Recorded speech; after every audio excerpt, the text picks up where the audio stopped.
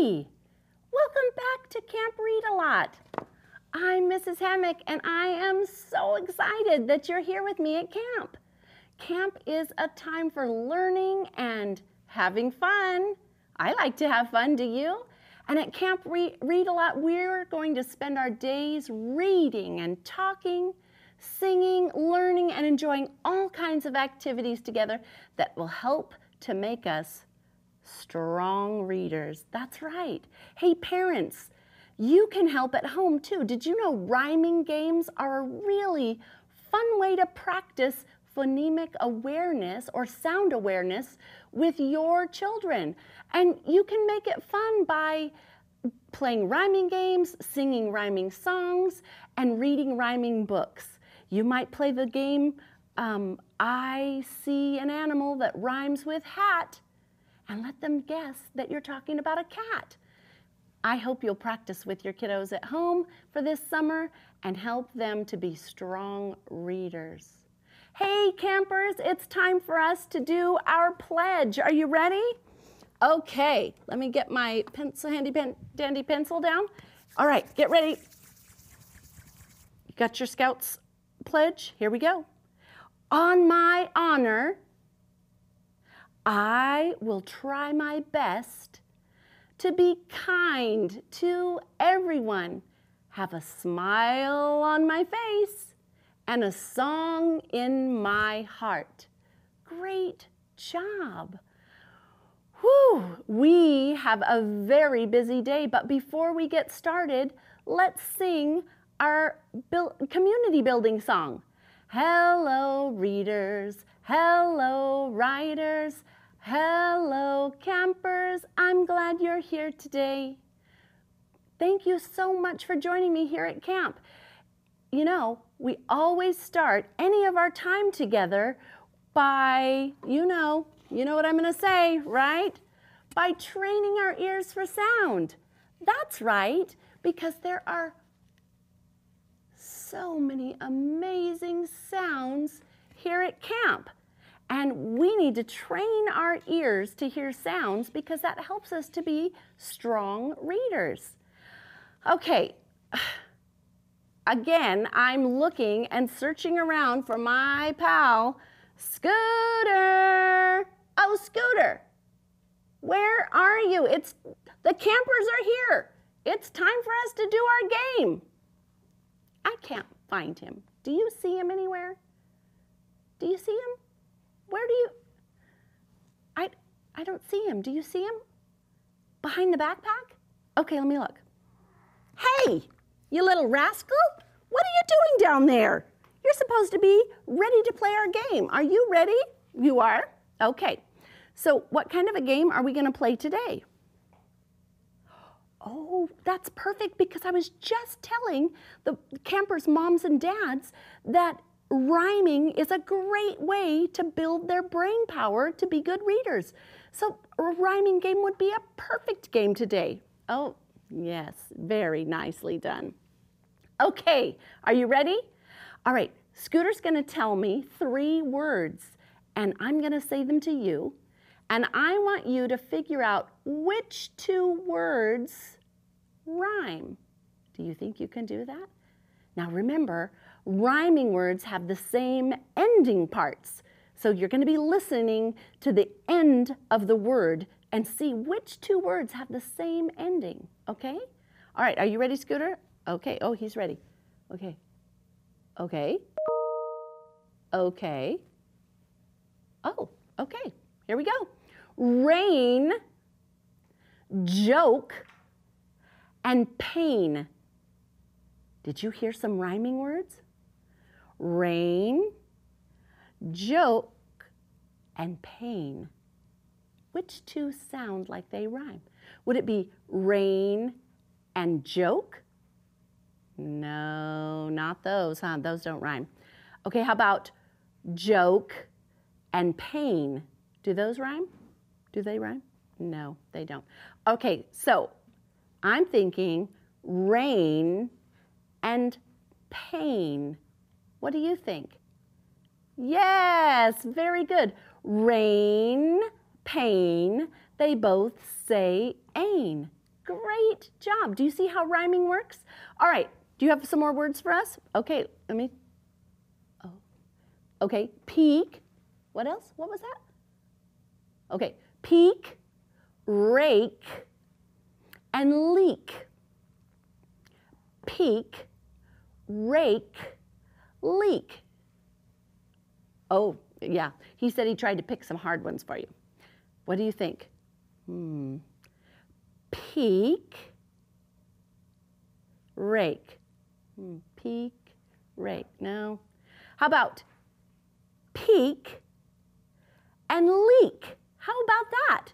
Yes, peak and leak rhyme. Peak, leak, they both say eek. Great job. Wow. That does deserve a round of applause. I'm going to pat your tummy while you clap your hands. Very nicely done. Okay. I have a joke for you. Hey, why are you covering your face? I tell really funny jokes. No? Okay, I have a joke for you. I think you're going to like it. Okay, you ready? All right. What kind of shoes do frogs love? What kind of shoes do frogs love? You know? Open-toed. That was a good one. No? Oh, get it? Toed, like it's a frog, like open. Okay, well, hey, it's time for us to do our catch of the day, okay? Are you ready? Okay, so you're going to sit down here, right here. Pay close attention. All right, today, our catch of the day, we have 4 words today. This word is rake. A rake is a tool that has a big comb on the end of it for collecting leaves. I bet you've seen a rake before. And how about this word? This word is stump. Do you know what a stump is? I'll give you a hint. This is a stump. Right. It's the part of the tree that's left when they cut it down. Very nice. All right, let's see what else we have. Oh, this is an interesting word. Ooh, look at this one. That's kind of a fun word. Pollywog. Pollywog. Do you know what a pollywog is? A pollywog is a baby frog. It's before the frog turns into a frog. Okay, and we have one more. You ready? How about this one? Crow. Crow. A crow is a large black bird. All right, so in our story today, you're going to hear some of those words from the catch of the day. Today, we're still talking about kindness. Do you remember the strength we talked about Friday with chrysanthemum? We talked about kindness, and kindness is just being nice to one another and doing nice things for someone, not because you want them to do nice things back to you, but just because it's the right thing to do.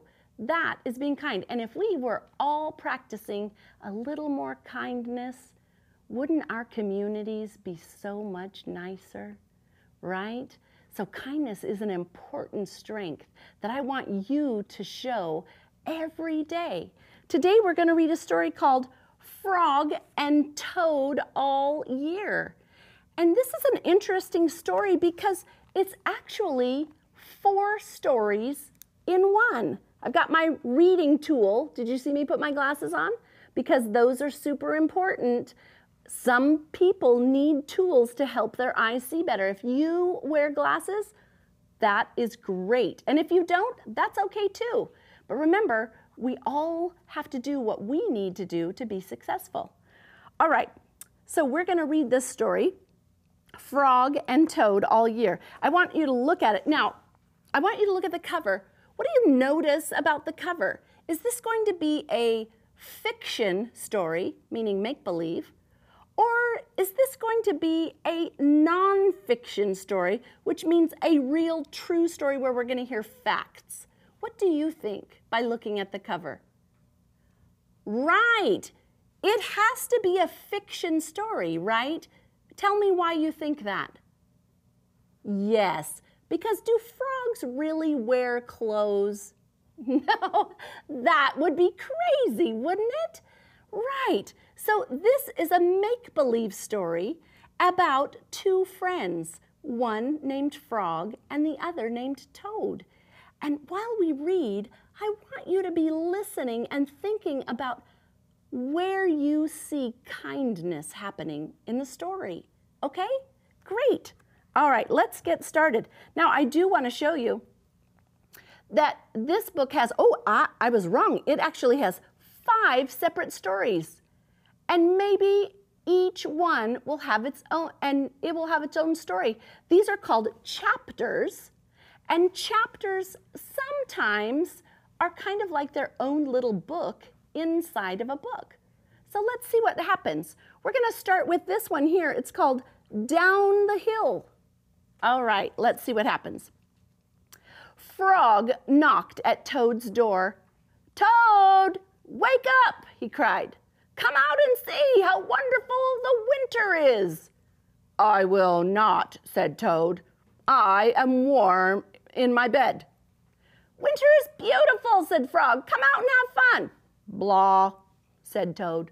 "I do not have winter clothes." Frog came into the house. "I brought you some things to wear," he said. Frog pushed a coat down over the top of Toad. Frog pulled snow pants up over the bottom of Toad, and he put a hat and scarf on Toad's head. "Help!" cried Toad. "My best friend is trying to kill me." "I'm only getting you ready for winter," said Frog. Frog and Toad went outside. They tramped through the snow. "We will ride down this big hill on my sled," said Frog. "Not me," said Toad. "Don't be afraid," said Frog. "I'll be with you on the sled. It will be a fine, fast ride. Toad, you sit in front, and I'll sit right behind you." The sled began to move down the hill. "Here we go," said Frog.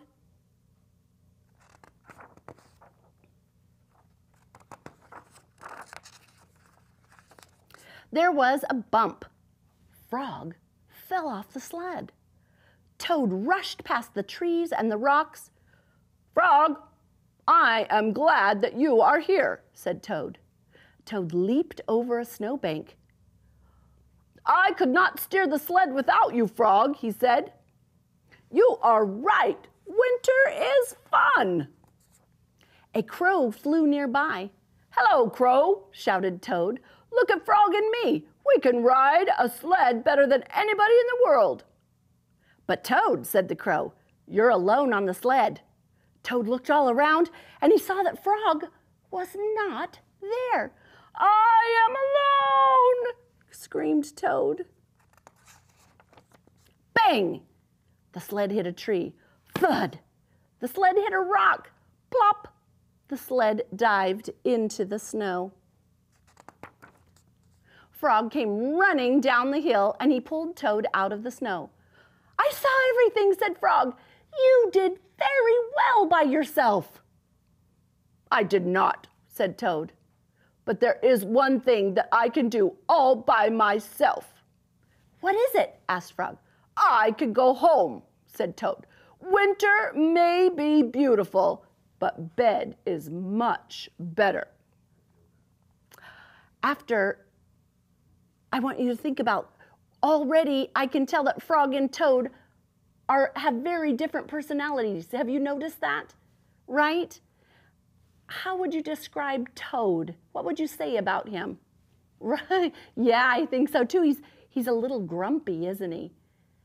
He's not really very filled with joy, is he? No. How about Frog? Right, Frog is friendly and excited, and he seems happy. So they're different, aren't they? But do you see how they're still friends? Isn't that cool? And that is the end of that little story. Isn't that amazing? I think we might have time for one more story in this book. It's called The Corner. All right? So let's take a look. Frog and Toad were caught in the rain. They ran to Frog's house. "I'm all wet," said Toad. "The day is spoiled." "Have some tea and cake," said Frog. "The rain will stop. If you stand near the stove, your clothes will be dry soon." "I will tell you a story while you're waiting," said Frog. "Oh, good," said Toad. "When I was a small, not much bigger than you pollywog," said Frog, "my father said to me, 'Son, this is a cold gray day, but spring is just around the corner.' I wanted spring to come. I went out to find that corner.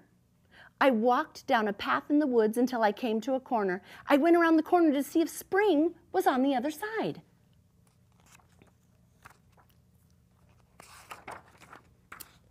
"And was it?" asked Toad. "No," said Frog. "There was only a pine tree, 3 pebbles, and some dry grass. I walked in the meadow, and soon I came to another corner. I went around the corner to see if spring was there." "Did you find it?" said Toad. "No," said Frog. "There was only an old worm asleep on a tree stump." Ooh, these pages don't want to turn. "I walked along the river until I came to another corner. I went around the corner to look for spring." "Was it there?" asked Toad. "No," said Frog. "There was only some wet mud and a lizard who was chasing his tail." "You must have been tired," said Toad. "I was tired," said Frog, and it started to rain. "I went back home, and when I got there," said Frog, "I found another corner. It was the corner of my house." "Did you go around it?" said Toad. "I went around that corner too," said Frog. "What did you see?" said Toad. "I saw the sun coming out," said Frog. "I saw birds sitting and singing in a tree. I saw my mother and my father working in their garden. I saw flowers in the garden." "You found it!" cried Toad. "Yes," said Frog. "I was very happy. I had found the corner that spring was just around." "Look, Frog," said Toad. "You were right. The rain has stopped."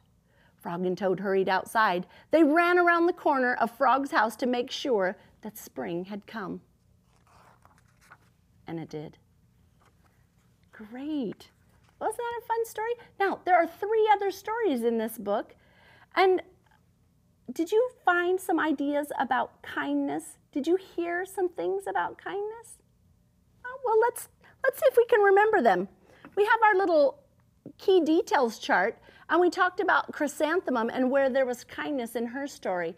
And let's see if we can think of some ideas for kindness that we heard in Frog and Toad. So I'm going to write the title of the story over here, Frog, and I'm going to make a little symbol. That symbol means and. Frog and Toad. All right. Can you think of something? Let me think. What was the very first story? I heard something really very kind. And it was Frog that did something kind. What do you think? Right. He brought winter clothes to his friend Toad. He brought clothes to Toad for winter. My handwriting is very sloppy. I'm sorry about that. All right. Can you think of something else? What else do you think he did? All right, let's think. Oh, again, I think you're right. So Frog and Toad. Did you hear Frog again? And what happened in the second story? Do you remember Toad came in, and what was wrong with Toad? Right, all of his clothes were wet. What did Frog do? Yes, he gave him tea and cake. What else did he do?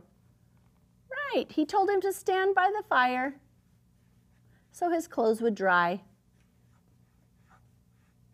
So smart. Very good. What great thinking. Now, I want to just tell you the names of these other stories because you might look for this book at your county library or on Sora, but there are 3 other stories. One of them is called Ice Cream, one of them is called The Surprise, and one is called Christmas Eve. So this is called the contents page. It tells you what is in the book and what page number you can find it. Right, we read a nonfiction book that had that. Sometimes fiction stories also have a contents page. Very good thinking. And remember, this is the front cover of the book and the back cover of the book. This is the spine of the book. And remember, boys and girls, when we read, we start on the left page and go across. And when we get to the end of the line, we do what we call a return sweep. That means we go back over here, but we go to the next row down. That's called return sweep. And when we're done with this page, we move to the very next page at the very top. That's how reading works. And I know most of you know that, but it's always a good idea to review that a little tiny bit.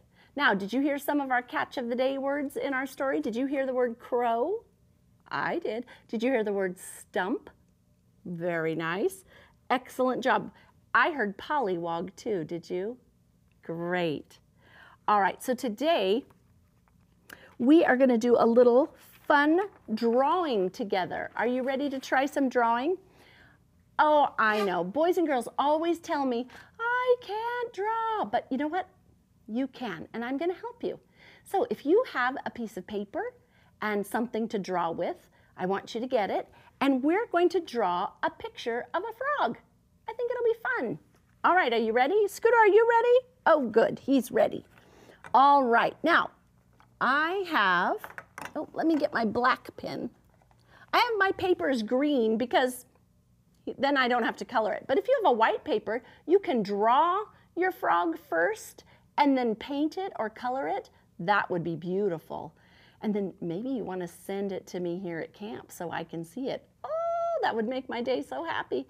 That would be very kind. All right, so a frog. Here's what we do first.